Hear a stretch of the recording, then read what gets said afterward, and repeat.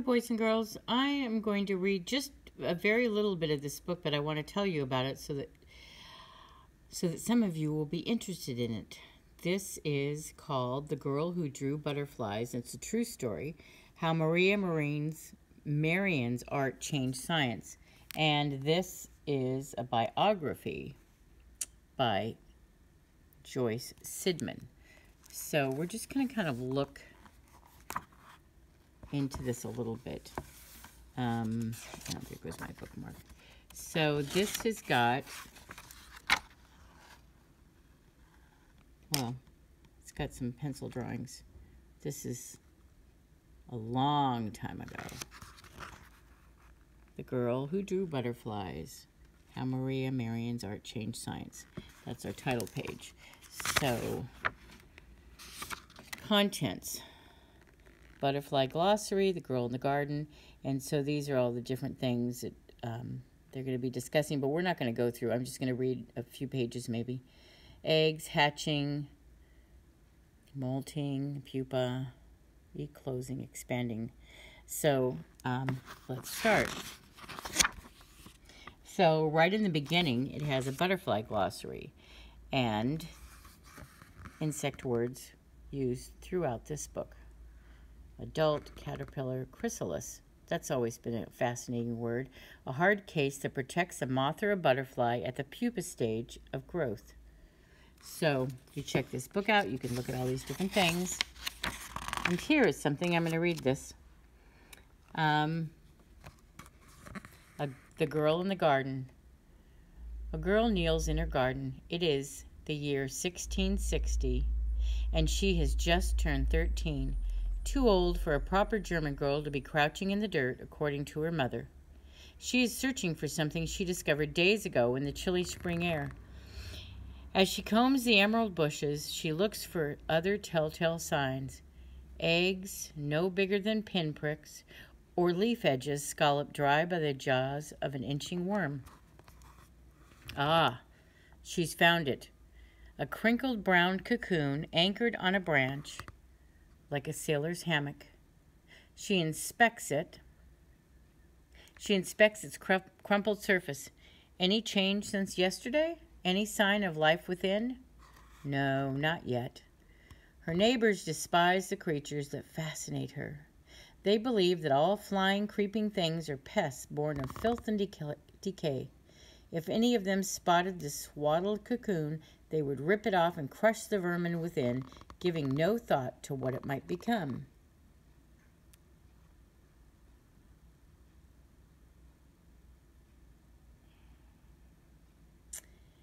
But for years she has gathered flowers for her stepfather's studio, carried them in, and arranged them for his still life paintings.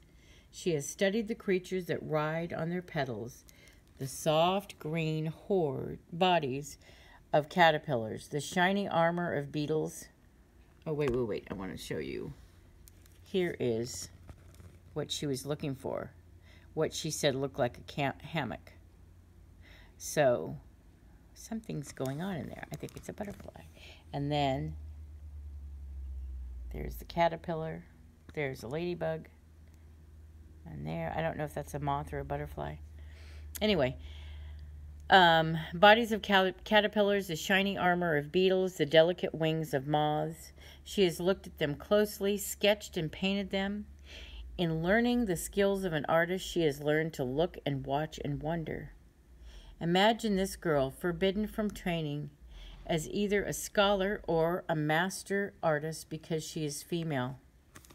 Aware that in nearby villages, women have been hanged as witches for something as simple as showing too many interest in evil vermin. Yet she is drawn to these small, mysterious lives.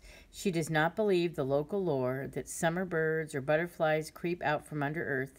She thinks there is a connection between butterflies, moths, caterpillars, and the rumpled brown cocoon before her, and she is determined to find it. This is her story. There's a beautiful tulip and a ladybug.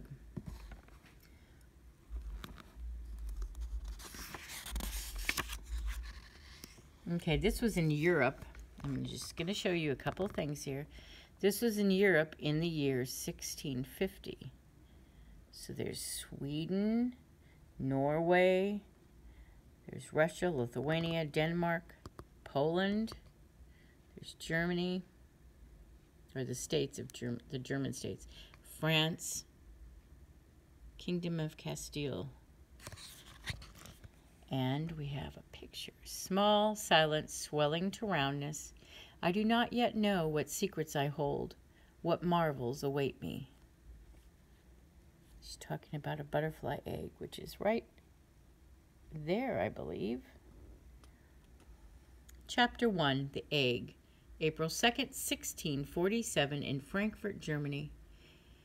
Maria Sibylla Merian was born on a bright spring day into a family of printers and engravers. Her father, Matthäus Merian the elder, ran a thriving Frankfurt publishing shop staffed by Maria's older half-brothers and sisters from an earlier marriage. Maria's mother, Johanna, ran the household. In a family business in the 1600s, every hand was busy and the workshop hummed with motion. There was ink to be mixed, paint powder to grind, and copper plates to polish and wipe. There were stacks of paper to dampen before printing and printed proofs to examine.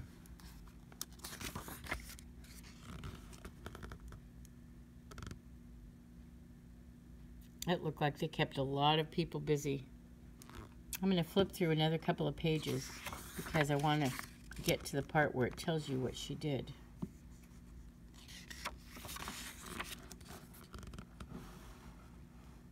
Okay, and then we go to chapter 2, which is the hatching. Before Maria could learn much from her talented father, he died while visiting a mineral spring to take the waters for his health. This left his young wife, Johanna, and 3-year-old Maria in a precarious position.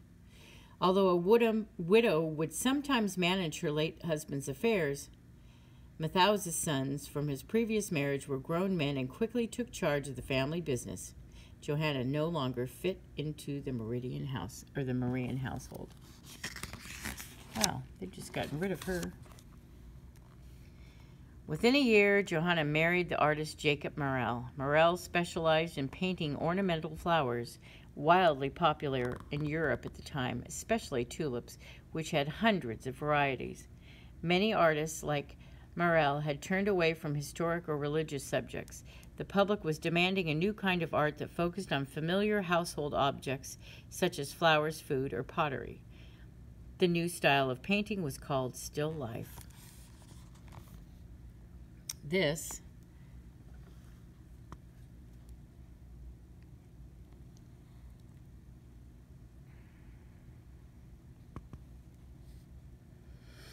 an engraving from a Flemish artist, Jacob Hofnagel's book, Diverse Insects, published in 1630, which was widely used as a reference for artists. Though beautifully depicted, the insects in this book were not drawn to scale, and Hofnagel had no sense of their origin. So she is really still interested in insects, and she's looking at everything she can. We're not going to go into much more of this book, but if you want to read about a really interesting person and how we found out so much about these things, then you need to check this book out, The Girl Who Drew Butterflies. Let's see.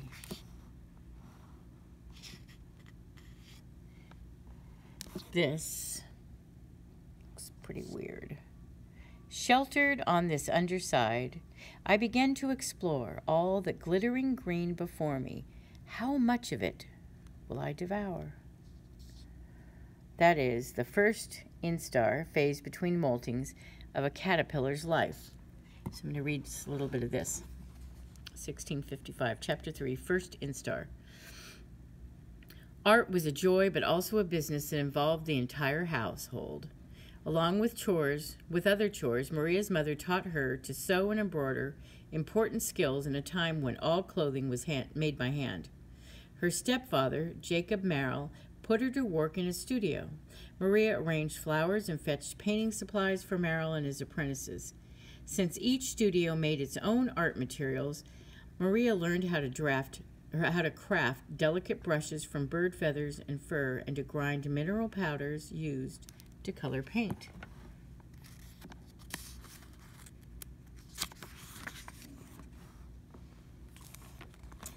Morel also taught Maria how to draw, and she took to it right away. First, she traced the work of other artists, the curve of a petal, the spiral of a snail, and then, using only a lightly drawn grid, she duplicated those shapes exactly on a separate piece of paper. Finally, she tried her own drawings freehand, looking closely at the fragrant blooms, recreating their soft petals with washes of watercolor. Following her stepfather's example, she experimented with light and dark, using the contrast to create texture.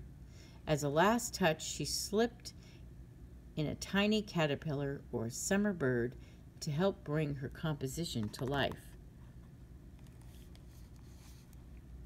In Maria's time, the best blue paint powder was made from ground lapis lazuli, a semi-precious stone which produced a beautiful clear blue, but was also very expensive. And I'll show you this picture in a second. It says there are no confirmed sketches from Maria's early years, but this 1669 pen and ink drawing is often attributed to her. Note the faint grid lines that would help her copy a master artist's drawing in order to learn proper placement and proportion of objects on the page.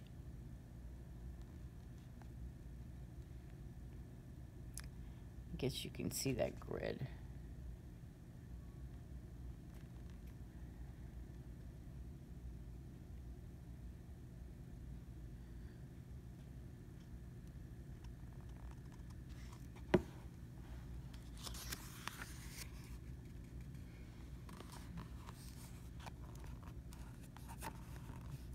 These are beautiful. I've seen things like this. Maria learned how to paint by copying images of her stepfathers. This 1640 painting by Jacob Merrill is from a catalog used by flower merchants to advertise newly cultivated varieties for sale. And so I'll read this by Maria, and then I'll close this.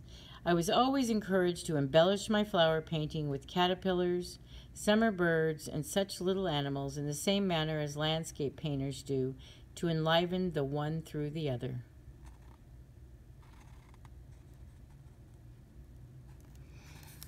Okay, class. Somebody is going to really enjoy this book. Come in and check it out. Bye for now.